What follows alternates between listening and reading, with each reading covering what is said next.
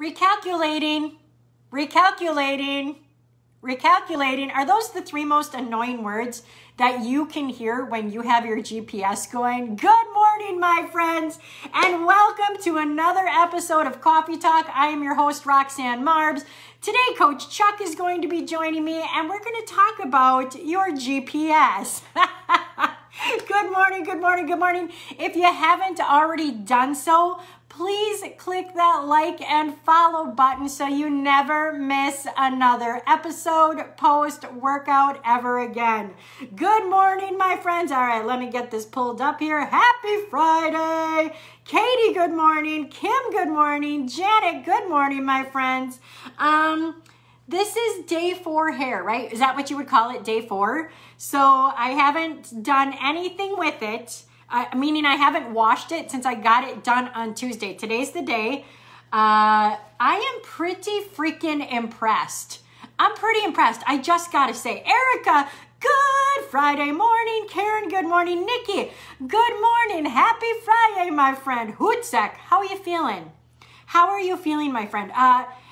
So interesting. Everybody has these interesting little things above their names. Like it says follower milestone, top fan, Hootsek. It says you're an anniversary follower. I don't know what that means though, but congratulations. I love it.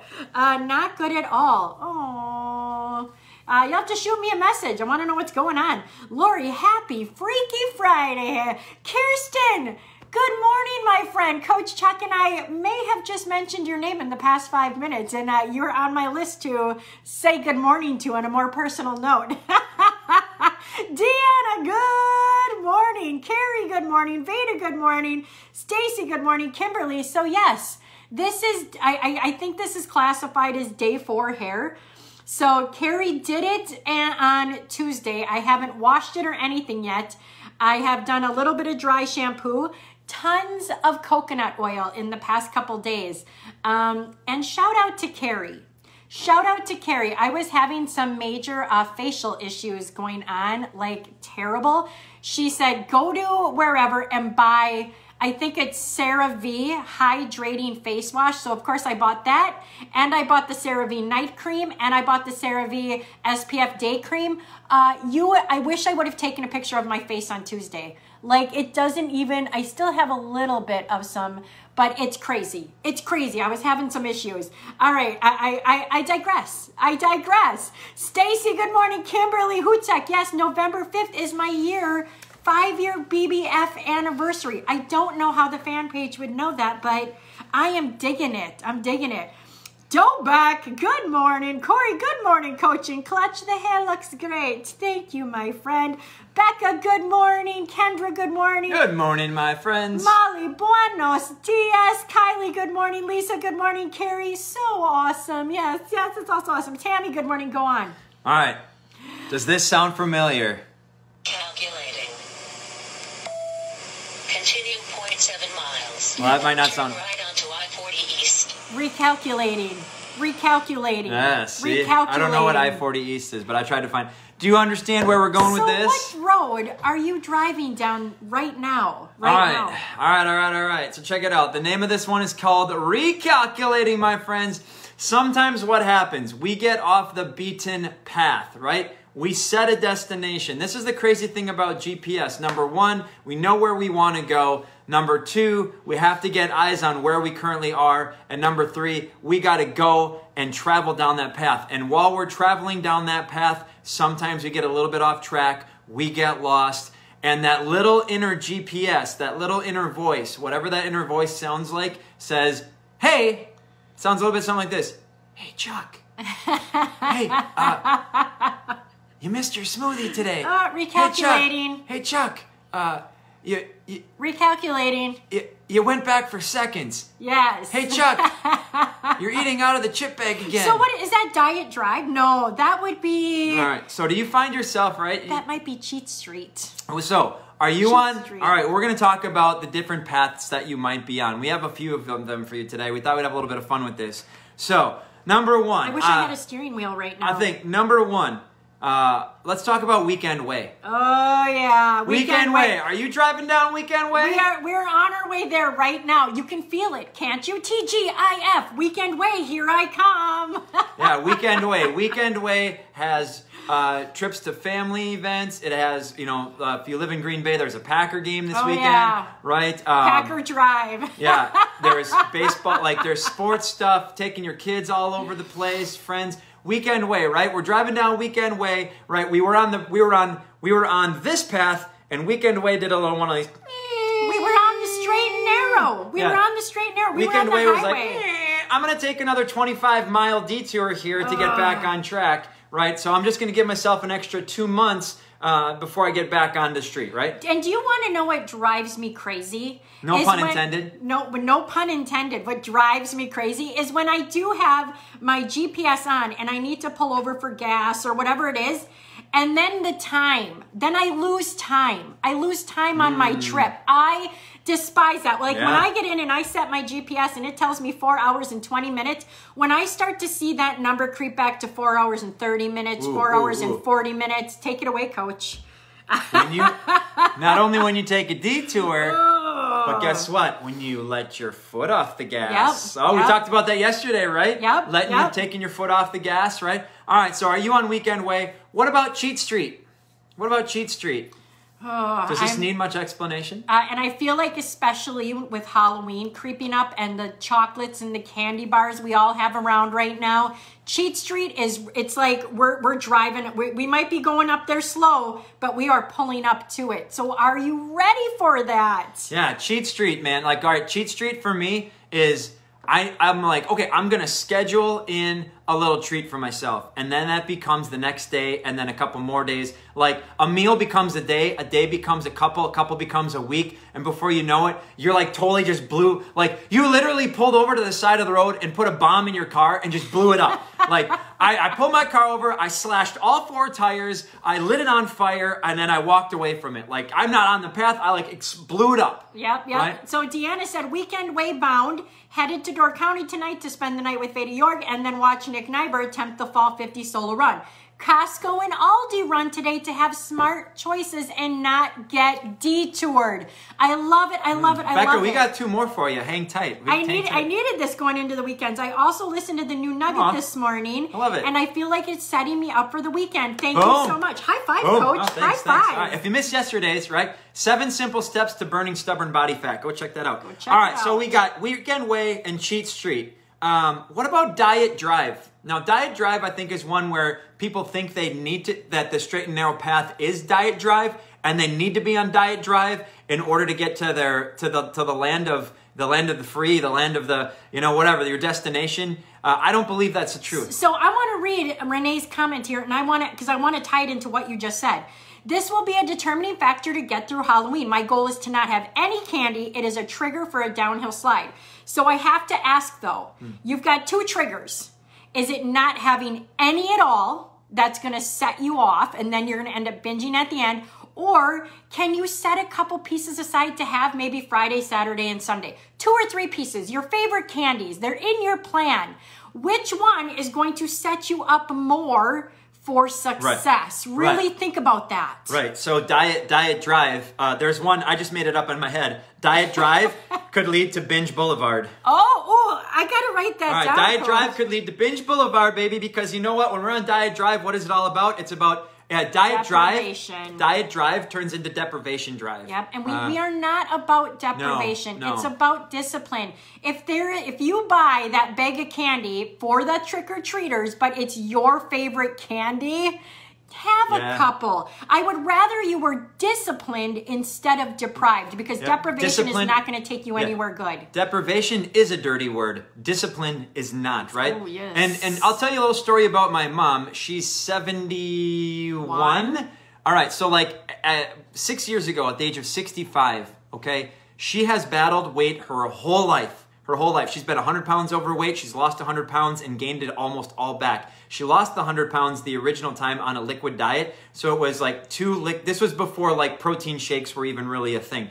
And this crazy liquid diet thing that she did, and she'd barely eat a meal at the end of the day, gained it all back and then some. It was crazy, right?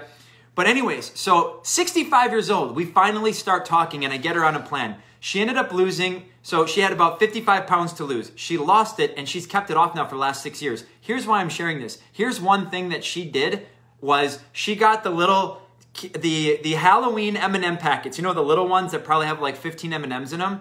And she'd buy that. And a couple times per week, not every night, but a couple times per week, she would have her little M&Ms. After she had her salad. After she had her salad, yeah. Carol just has her salad every night. That's her go-to. She gets a rotisserie chicken or whatever and puts it on top, and she has that little treat at the end. And it has not deterred her progress, my friends. She's doing all of the things. She's kept it off. And she has her treat. Yeah. No, I mean, did she do that forever? No. But I think it was interesting because my mom was the ultimate deprivation dieter. Like, you want to look up dieter in the dictionary, there's a picture of Carol Marbs in there. And if you look up cabbage diet, she's there. If you look at Atkins diet, I'm there she's with there. her. I'm there Atkins with diet, her. she's there. I'm there with her. And I'm not throwing her under the bus. So Renee, she said, I think maybe I tried to set them aside and suddenly it becomes more and more. I can try the one piece a day and work on it, but the rest needs to be away from me. Yeah, for sure. Here's what I would say. If you really feel like you can't have them and you know it won't lead to a binge, that's okay. Yeah. But I try to think of the long term. It's okay right now to have that really hardcore discipline, but eventually, are you never going to have any of that again? If you think someday you will, it's best to learn how to have those triggers there now and handle them and deal with them. Again, you only know your limits. I do not. We have another one coming. I'm going to hold off for a minute. So, like, if you guys just tuned in, we got a bunch of people on here now. All right, so where are you at? Are you on Cheat Street? Are you on Weekend Way? Are you on Binge Boulevard? Are you on Diet Drive? Where are you at? We got one more. I'm going to hold off in a second. I'm going to tell you a little something about 1 year ago. 1 year ago and change. 1 year and change. In August of last year, right? Through COVID or whatever, in the beginning parts of COVID, I gained a lot of weight. Like, we both gained weight. We were both on a downward slide. We were doing, like, not healthy pizza. Like, now, weight-wise, I had only gained, and I say only 10 pounds. But it was pure body fat. Pure body fat. We weren't feeling good at all. Okay? So in August, at the end of summer last year, I was like, listen, I need a break from alcohol. And alcohol is her driver. It's not mine. But I was like, I hate the way I feel. Sugar is my demon, not really hers. So I said, let's do this together. So we abstained from alcohol, but then we took a sugar challenge. And the challenge was to only allow one sweet treat in a week. And if we wanted to do anything beyond that, we had to go purchase, and we did. We committed to buying a healthy bakery cookbook, or whatever you want to call it, right? Like, we would bake healthy alternatives with, like, almond flour, right, and 0-calorie sweetener stuff. Swerve. Yep. So we did that to kind of, but again, here was, once a week we went to Starbucks and I got a caramel macchiato. There's sugar in that, but I literally tracked it. So it was going to be the one time per week that I was going to have, like, scheduled sugar. I didn't have it in my home. Now, if I was going to go bring cookies into the house, I would have just binged like crazy. I know, but the goal of what I did, so I was on Sugar Street, right? I was on Sugar Street big time. So I knew that I was out of control. And I told my wife, I told Roxanne, I said, hey, listen, I'm out of control. I need to get control. So, to Renee's point too, if I would have tried to do that with extra sweets in the home, I probably would have struggled. Right. I had to so figure, we get it, Renee, yes. I had to figure out a way to make it work. All right, we got one more. All right, we got one more. It's kind of like Binge Boulevard, but this is what we're going to call this one Rebound Road. Oh, yeah. So you're going down Diet Drive, and then you hook a left on Rebound Road. And so what this is, we deprive ourselves all week long. It's kind of a weekend way thing too, right? Like, we basically put the clamps down Monday through Friday afternoon, and then release the beast, right, for like 2.5 days. Rebounding means, like, or in Chris Hutzek, she talked about this, right?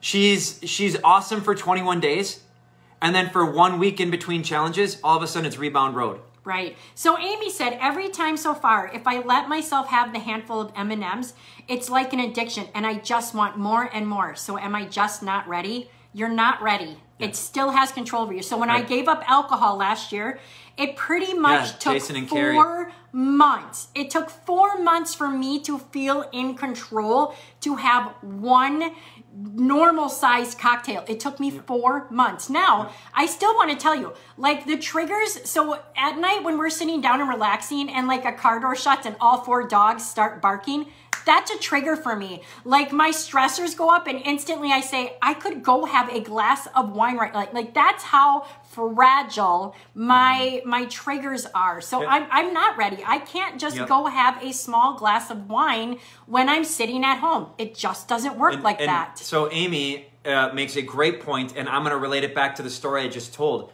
So I told Coach, I said, hey, I'm like, as far as getting control over the sugar for me, Amy, I am the exact same way. And that's how Renee is feeling. If you give me 1 cookie and there's 9 left in the container, get out of my way. I will push my wife into the wall. I will chop her hand off.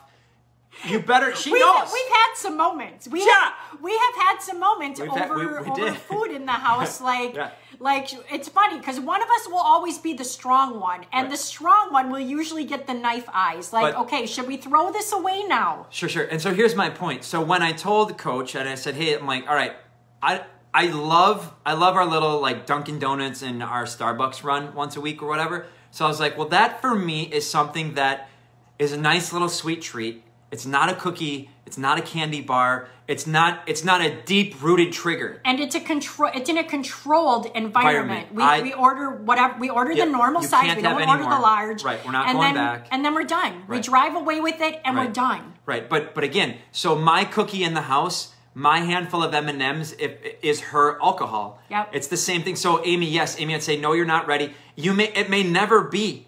It may never be that for you, right? Like, I shared my mom's example because I think for her, her deep-rooted triggers probably aren't M&Ms. Yes. They're probably not M&Ms. Renee said yes, and you have to buy that and leave. It isn't in your face. Yes, with the Halloween candy, we don't really buy that anymore, or I'll buy the things that we don't like but I'll tell you, even buying the things we don't like, just having that extra treat in the house, it calls out to us. It calls out to us. Oh, yeah. Alcohol Alley, Jason and Carrie just wanted to represent. Alcohol Alley, yep. That has been a struggle for me my whole life. I mean, right now at 45, I feel like I have the most control over it.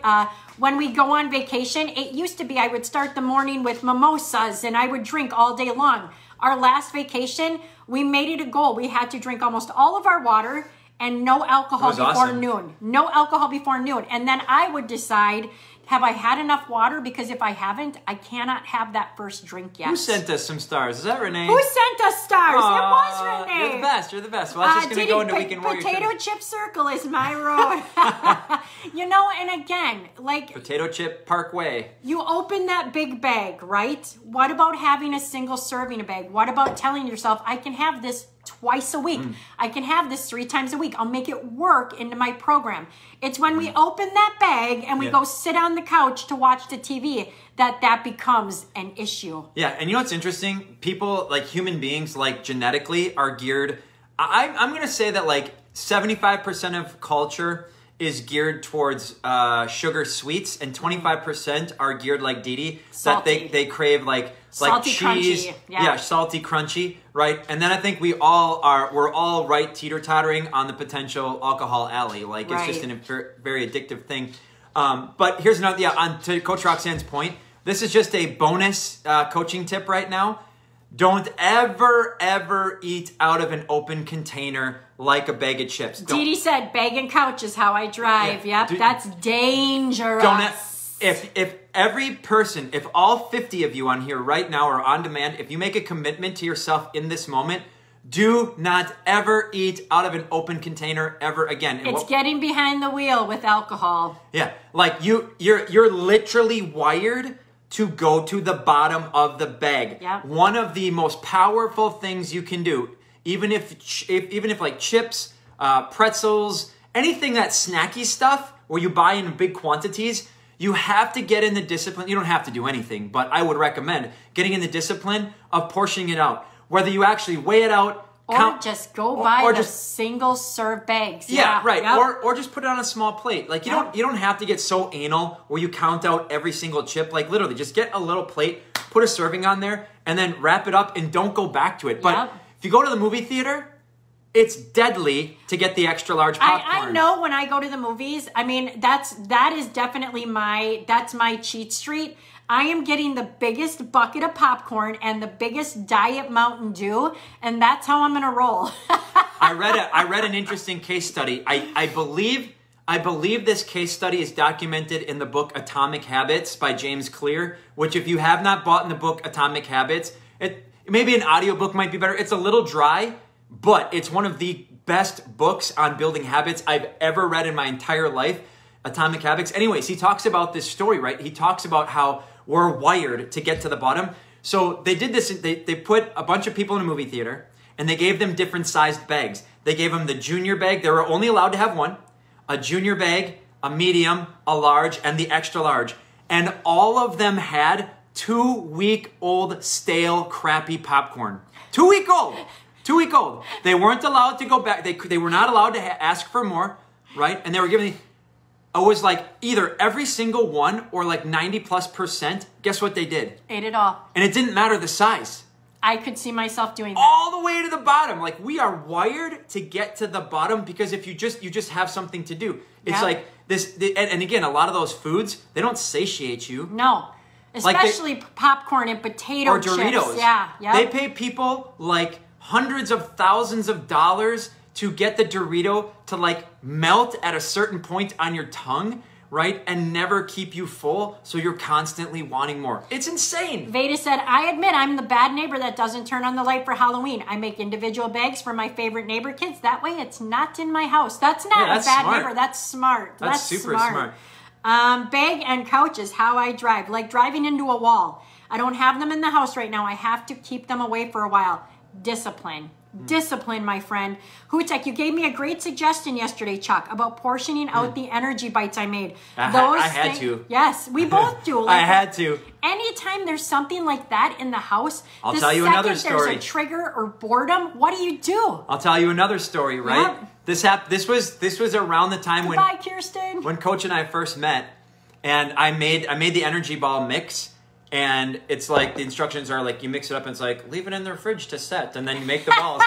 Yeah, I let it in the fridge to sit. And then you know what I did? I took a spoon and guess what? I literally got sick.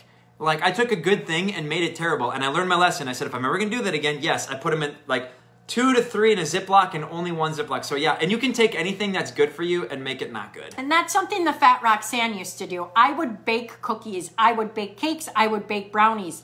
And I would sit down with the pan and eat with a fork until, yes, I was sick. But I'm not sick enough that I didn't go back a couple hours later and do it again. Lori, just make that commitment the next time. You know, Lori, here's the thing. If you guys resonate with Lori right now and what she just typed in, you will continue to do that until you have that awareness moment, right? What was the word that we used? What was awareness? But it was to reflect. Reflect. Pause and reflect. Pause. Like, Pause so if you find yourself and you have to identify what's that trigger and you have to just throw it out. Like, I don't care if that bag of chips costed you $25. Throw it out. Right? It's costing you years on your life. This weekend, tonight, purge those cupboards. If there are things in there that are not going to get you to your goals, get rid of them. And trigger, your kids don't need it either. Yeah. All right, guys. Well, we're going to wrap it up. So are you on Diet Drive, Cheat Street, Weekend Way, Rebound Road, Binge Boulevard, Alcohol Avenue, Potato Chip Circle, whatever it may be? I love it. These are eye-opening things. So, they are, yes. And you know what's great about alliteration? It helps you remember. Yep. Alliteration. So everything we did today, like, Weekend Way, Diet Drive. Your GPS should start sounding like Coach Chuck or myself. Recalculating, yes. recalculating. All right, guys, we love you so much. It's been an amazing week. Tomorrow morning, join us at 7:30 a.m. Central Time for a 60-minute Weekend Warrior Boot Camp. What else we got going? Anything else spicy happening? Back to Coffee Talk Monday morning. I want to be Talk. on Lifestyle Lane. I gotta write that down. Renee, ding, ding, ding. Lane. Ding, ding, ding. Yep, yeah, all right. That's where we all want to be, my friend. Oh, my goodness. How about Healthy Highway? Get on that healthy highway. All right, I don't know. It's just like God's dropping bombs right How now. about the Better Body bus? Woo! Get on the Better Body bus to healthy highway and lifestyle lane. I love it. I can't even sit here. I gotta move. All right, you guys are awesome. All right, we love you all. I'll see you back here on Monday morning, my friends. See you later.